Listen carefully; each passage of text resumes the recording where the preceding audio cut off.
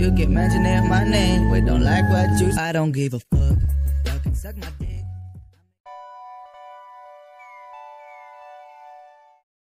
In this video, I would like to talk to you about product inserts. Now, product inserts, although costing maybe 20 to 30 cents a piece, are what we call an excellent touch point for you and the consumer and your purchaser. On your insert, you can accomplish quite a bit of things on that one little piece of paper. Now, when we talk about private label, the ultimate goal is to have a brand with multiple product lines under that brand or multiple brands. And so when you're thinking of your branding, you want to find as many little areas that aren't going to be too costly that will help imprint on their mind of the customer your brand and your mission. For example, what are some things that I like to have on my product inserts? There's a few things. Sometimes I put 1 to even 2 product inserts that have front and back printing. On these product inserts, I like to include 1, my website.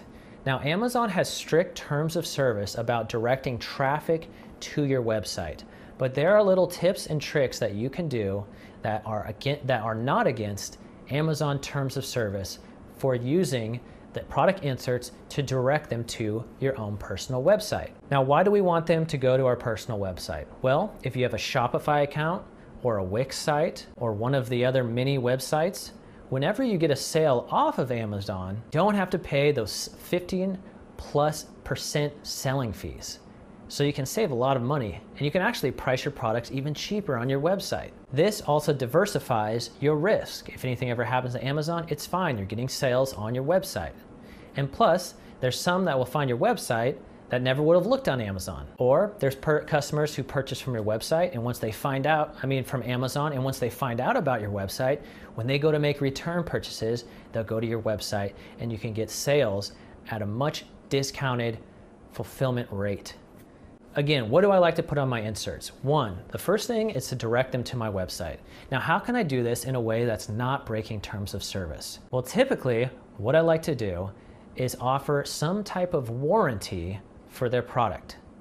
Now, it can be a 5-year, a 10-year, a lifetime warranty. But in order for them to fill out the warranty or to get access or approval for the warranty, they have to go to my branded website and put in their information. Now, we know this is not against terms of service because if you buy any Sony product, any Panasonic product, anything, there's always a warranty card, isn't there, in there? You can put this on your insert, and what that does is drive traffic to your branded website. So I like to have something on there along the lines of, thank you so much for your purchase. This product comes with a 10-year all-inclusive warranty. We love our products, we love our customers, and we stand by both of them. To apply for your warranty, go to our website at www. and then give the website information there. Also, I like to flip over that same card and put a product review request. Now, product reviews are very difficult to get on Amazon. Hardly anybody leaves product reviews. You sell 100 products, maybe 2 or 3 people will leave a review. So any time that you have an opportunity to engage the customer, to try to get them to do a product review is the best. So, on the opposite side of that insert that is directing them to my website, I like to do a little product review request. On that page, I like to talk a little bit about the mission state of our company and what we are trying to do and what type of impact we're trying to have on the world by means of our product. I don't try to get all fancy about specifics about the product. No, I really try to appeal to the consumer's emotions. I try to paint them a picture of where my small business and my family is at and what we're trying to accomplish, and how one way that they can support us is by leaving a simple product review, and then I leave the little steps on how they can do that. So that is one product insert. Front side directing traffic, back side product review request. Now, what if you want to include other inserts? What are some other ideas? Trying to get your social media following for your brand up in followers and engagement is a very good long-term thinking process. So another insert that I like to have is a snap to win or a pick to win type contest. And in order for them to participate in the contest, they need to take a picture of their product in use, post it on their social media account, and tag our brand, and then follow us. I lay this out clearly on several steps on the actual card itself.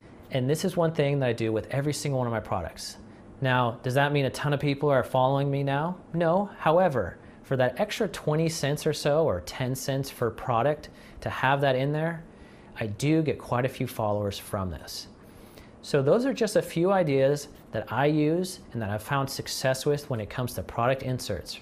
Remember, it's only a few cents, yet it can have a huge impact on how consumers remember you, driving them to your website, and also improving your social media presence for your brand. I hope this helps you guys. Talk to you soon.